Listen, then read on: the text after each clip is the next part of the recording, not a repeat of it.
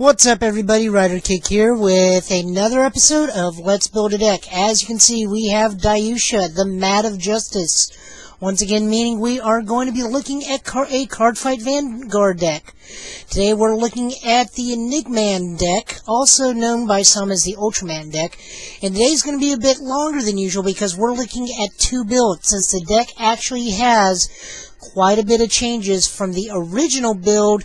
However, because Blue Storm Armada or Set 8 has come out, the deck has been altered rather greatly to fit the new cards in it. So sit back and let's build a deck. Well, starting off with the Grade Zeros is our starting Vanguard, and first part of the ride chain, Enigman Flow, who is a 5,000 that says whenever the Grade 1 Enigman Ripple comes into play and rides him, you can go search your deck for the Grade 2 Enigman Wave. Really not too much to say about him. He doesn't come out, which is a bit of a problem. So we're just going to move on. We're going to go with our first four stands, which is the vanilla stand trigger, Cosmofang. We play 4 of them. Then we play the effect trigger, which is the stand trigger, which is Guide Dolphin. Guide Dolphin is 4,000, and he's good because he adds power to the deck, or adds power to the main Vanguard, rather, by putting him from play into the soul and giving the Vanguard 3,000 power. That's very important in this deck because of the Grade 3's abilities. Next, we play 4 stand triggers. Justice Cobalt. Really don't know what Cobalt's supposed to be based off of. I'm gonna say it's one of those random hero beasts from Tokusatsu. I really don't know what he's supposed to be off of. But neat Thrust of Justice, and it's our critical trigger for the deck. We also have 4 of Dissection Monster Kaizan. He comes from Set 8. The prior heal triggers were of course Justice Rose. Being it an alien-themed deck, I just decided to put in Kaizan. And that's it for the Grade Zeros. So the still typical 17-card Grade Zero loadout. And we'll move on to Grade 1s. Grade 1s are, of course, Enigman Ripple, who gets 2,000 power, for him being ridden on top of Enigman Flow. He has the ability where if you call him separately to the rear guard, you can discard a Grade 3 and go get Storm from the hand. We, of course, play 4 of him because it is part of the ride chain build. Next, as usual, you'll be seeing these guys a lot in the coming videos, although I think there's only one more until the new set comes out. That is, of course, our perfect guards, Diamond Ace, and Karen Roy Daisy, our staple vanilla Grade 8. You run 4 of them, there's only 3, I just dropped the 4th one. I don't want to bend down and take up a lot of time to get the card. And finally, for our Grade 3s, Commander Laurel. Commander Laurel is kind of the key card of the deck. He enables the Dimension Police's big gambit of if you retire 4 rear guards, including Laurel himself, you can ready the Vanguard. The Vanguard still keeps his twin drive or drive check, meaning you can do a twin drive with your generic Grade 1s and Grade 2s while he's out, or you can quad drive at the sacrifice of your rest of your board. Still, he's good. The draw engine he makes is phenomenal. The being able to swing their Vanguard twice is really good, because most of the time people don't guard the Vanguard early game, so really good card. You only run 3 of him, though, because he is only a power of a Grade 0. We'll move on to our Grade 2s. Grade 2s are Enigman Wave. Enigman Wave is, of course, gets 1,000, bring him up to 10,000 if you ride him on Ripple. And he has the ability of, while being on Vanguard, if before your attack step, or at the beginning of your attack step, rather, if this unit is 14,000 or greater, he gets the ability to say if he hits a Vanguard, you draw. More often than not, you're not going to use that ability. He's just going to be there to make Enigman Storm function. That's really all there is to him. We run 4 of them because we got to hit him to make Storm big. And we have 4 Cosmo Beak. Cosmo Beak, or Megazord, guest starring in this, Counterblast 2, when it comes into play, give your Dimension Police of your choice 4,000 power for the turn. So, naturally, you come into play, you Counterblast, and you give it to the Vanguard. That automatically fulfills both Wave's requirements, though, once again, don't do Wave, just do Storm. Storm's requirements, and get extra power before you even start the fight. And finally, we run 2 Super Dimensional Robo Die Ladies, because she is a 9,000 on-hit effect, which says if she hits the Vanguard, you can choose one of your Dimension Police, which will once again be the Vanguard, because Dimension Police's theme is Center Row, or the Vanguard Row, and give them 3,000 power. So you swing with it first, if you want to. She's probably going to be in the sacrificial column in front of Laurel. We run 2 of her. Next, we have the Father of Ultra, or Enigman Storm, who, if you have Wave in the Soul, he becomes an 11,000, so he's comparable to the Cross Rides, ridden naturally, and some grade 3s. 11,000 is just a good defense number.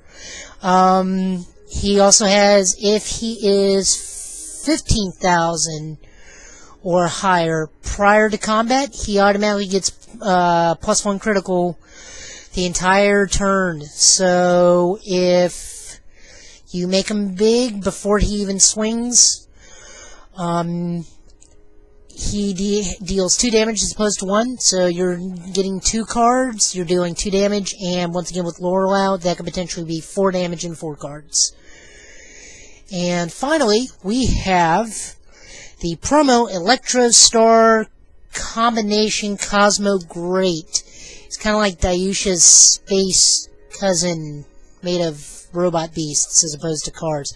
Just Voltron. He's Voltron. He is pretty much the equivalent of Cosmo Beak. He actually shares the same ability. Counterblast 2, when this unit is placed on the rear guard, you can pay the cost. If you do, choose another of your Dimension Police, and he gets 4,000 at the end of the turn. So if you don't ride Cosmo Beak, or once you've used Cosmo Beak for that turn, and you still got 2 more damage, we have Cosmo Grit to come in and once again power it up. So stick around. I'm going to switch out some of the cards for the new deck and the new format, and we'll be right back. And we're back. So first off, we're looking at grade 0s again, and as I just slapped down, instead of float, we have Warrior of Destiny die. If you looked at my article on HenshinJustice.com, which the link for that site will be in the comments, please go to it. I write there. I like it there. It's nice. Die is 4,000 power. Whenever you ride anybody on him, he moves out, which is automatically the first thing that's better than Enigman Flow. You're not killing your field right off the bat. You maintain the same level of presence. He is 1,000 power less, so he's only 4,000. That's okay. The other good thing he does is he helps ensure your deck even further.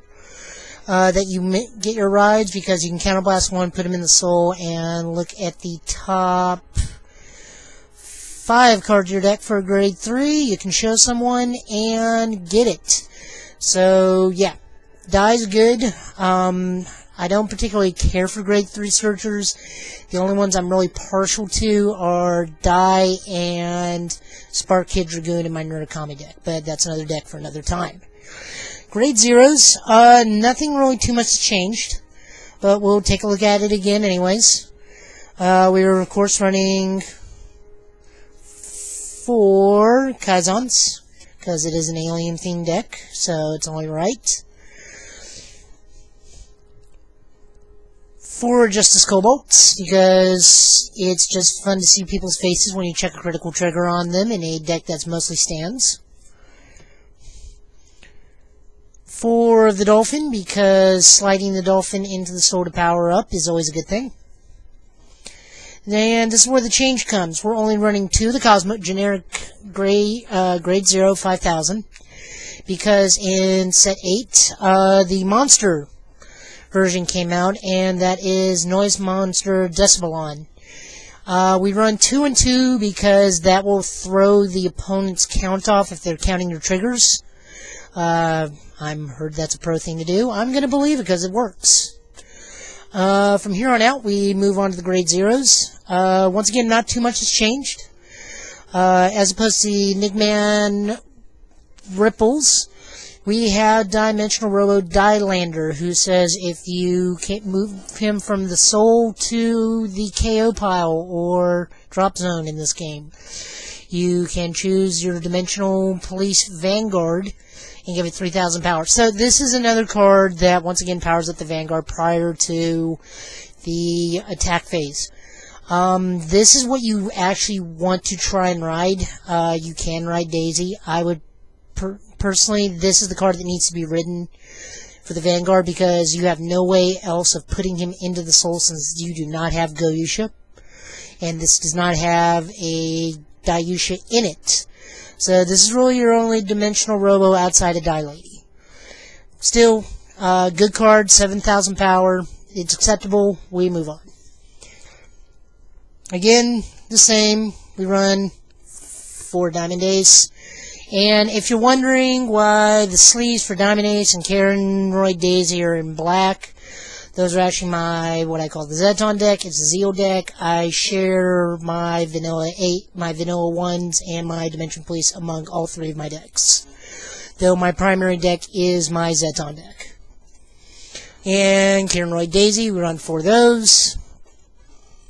We run 3 Laurels, because again, Laurel's good. Just don't ever ride him. Dear Lord, do not ever ride him.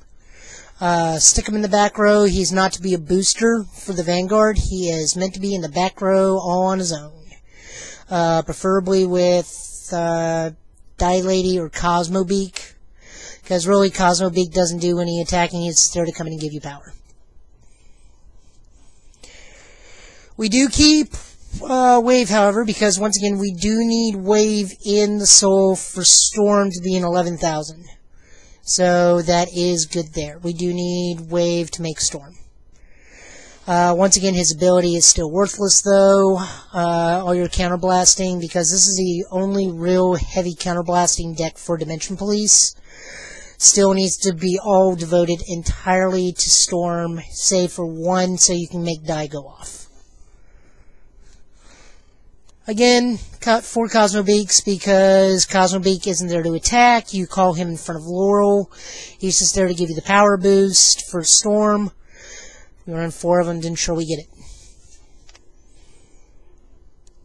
We run 2 Dimensional Robo Dilady. She's a 9K. She can swing for us.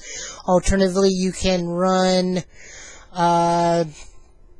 you'll have to forgive me, I forget. He's called Twin Order. I am not too familiar with my Metal Heroes. I know Gavin's the silver one. I don't remember Charvan or Shider's the red one. But, yeah, we run the Vanilla 10K. You can also run the Vanilla 10K in this, as opposed to her. Though she is better since she would make them block since she is an on-hit power-up. And we're back at our grade 3s. Again, we run Storm. Storm gets bigger if you have Wave in the soul. Good card. And finally, we're back to Cosmo Great. Run 4 of Cosmo Great. As I explained before, Cosmo Great is a grade 3 Cosmo Beak. So you ride him on the rear guard. You immediately power Counterblast 2 to power up Storm. Swing with Storm. Hopefully win the game.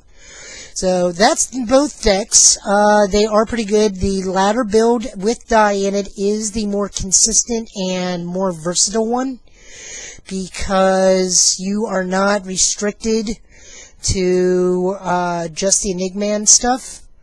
You do, of course, need the Grade 2 and Grade 3, as I've already stressed, but die allows you to search your deck. You have more trigger options to mess with your opponent's counting. You have more ways of getting power because you have Die Mariner.